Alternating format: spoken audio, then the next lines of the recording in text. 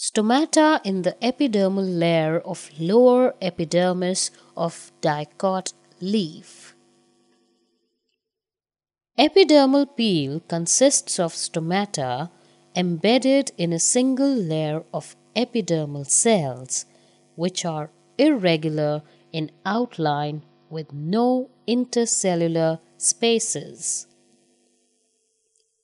Each stomata consists of two kidney-shaped guard cells.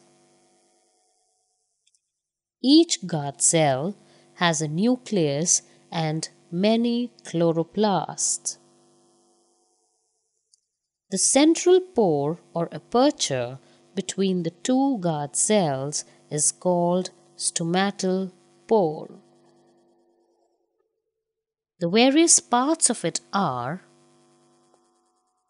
thin wall, thick wall, stomatal pore, epidermal cell, chloroplast, nucleus, and guard cell.